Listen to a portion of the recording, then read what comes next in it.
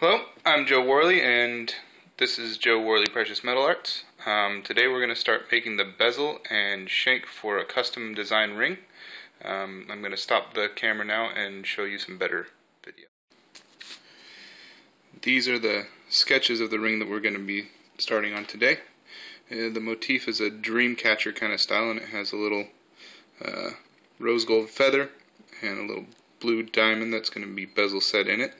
And the whole bezel, body of the ring, and everything is going to be made in platinum. And we have over here a copper study that basically shows us kind of the general layout of the Dreamcatcher weave going on around the ring, and the bezel that's going to be holding the center stone. And to start, we've already melted and made the stock that we're going to make that bezel out of right here. And here is our wire stock for the shank. Next we're going to be scribing a nice circle around there to pierce out and begin forming our bezel. So now we've cut out the disc that we're going to use to make our bezel for that stone there. And after sawing it out, the next step is to anneal it so that when we start our forming, it doesn't overstress the metal.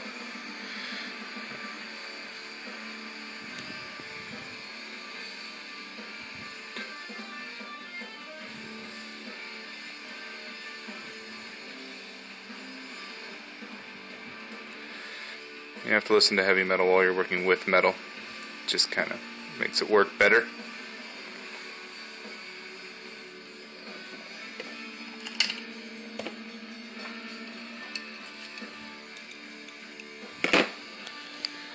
And these are the punches that we're going to be using to begin forming our bezel. And that dapping block there.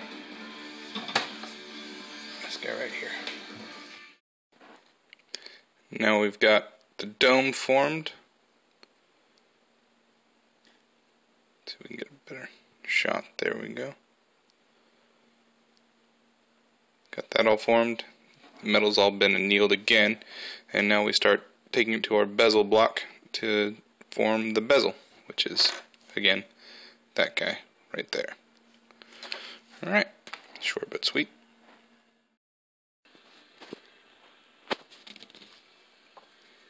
So now we've got our roughed out bezel for the center stone.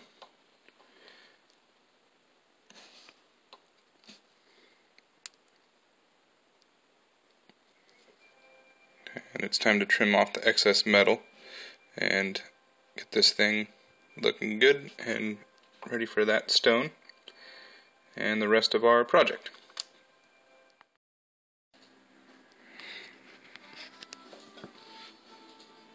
So there we have the bezel ready for the stone, and now I started bending the stock for the shank. And it's about 2.5 inches long, something like that, and about 11 millimeters wide in that bend. And I'm going to notch it to where it crisscrosses so that we have a good seam there. Where it crisscrosses there, make it nice and tight. And so next time you see it, it'll be crisscrossed and probably rolled up to be more of a round shape instead of a nice flat shape that we have right there. So here's the shank of the ring, all rolled up and soldered together. Nice solder joints there. Sweet crisscross right there. Made sure to flow a lot of platinum solder, hard solder along the bottom so that if it ever does have to be sized, we can accommodate that. And I'm beginning notching out the ring right there.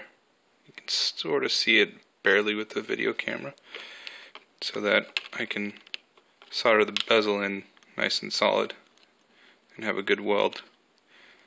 You'll have to forgive me because I'm shooting this with one hand, but it will